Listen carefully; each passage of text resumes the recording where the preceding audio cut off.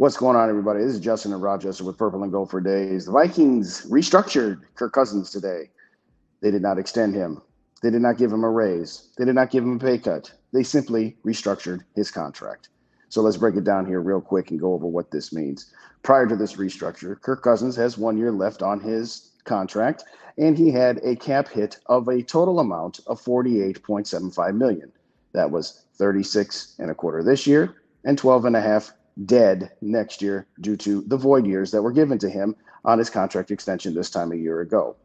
Had the Vikings done absolutely nothing and let him play it out, they would have got charged 36 and change this year, 12 and a half next year. Simple as that. Now, part of that $36 million cap hit that he was scheduled to have for the 2023 season was a $20 million roster bonus. They converted that and some other portions of his contract to a signing bonus. They also added 2 void years. So instead of having 2 void years, Kirk Cousins now has 4. In short order, what that means is they spread the cap hit out over the course of those void years. And if Kirk Cousins is re-signed, those void year charges will simply be absorbed by a new contract. If they're not, whatever remains is accelerated and hits the final year cap. So what does all this mean? Well, now Kirk Cousins has a cap hit for 2023 of only $20 million and change. If the Vikings don't re-sign him, they will have a dead cap hit of $28.5 million next season. Much like Dalvin Tomlinson right now has a dead cap hit of $7.5 million because they gave Dalvin Tomlinson void years and ultimately didn't retain him.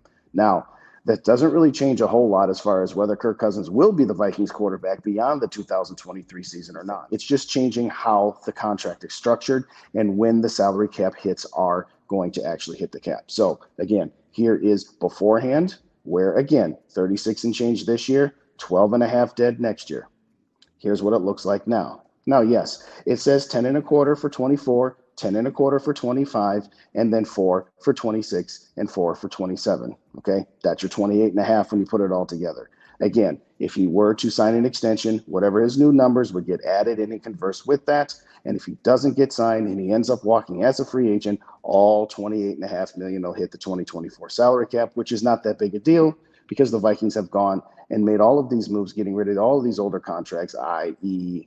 Adam Thielen, Eric Kendricks, cutting Cam Dantzler, et cetera, et cetera, et cetera. The Vikings, has been reported, we're going to have scheduled to up to $100-some million worth of salary. So ultimately, adding an additional $16 million into 2024, assuming he's not back, is really not all that big of a deal. They're going to have room to absorb that without it being too much of an issue.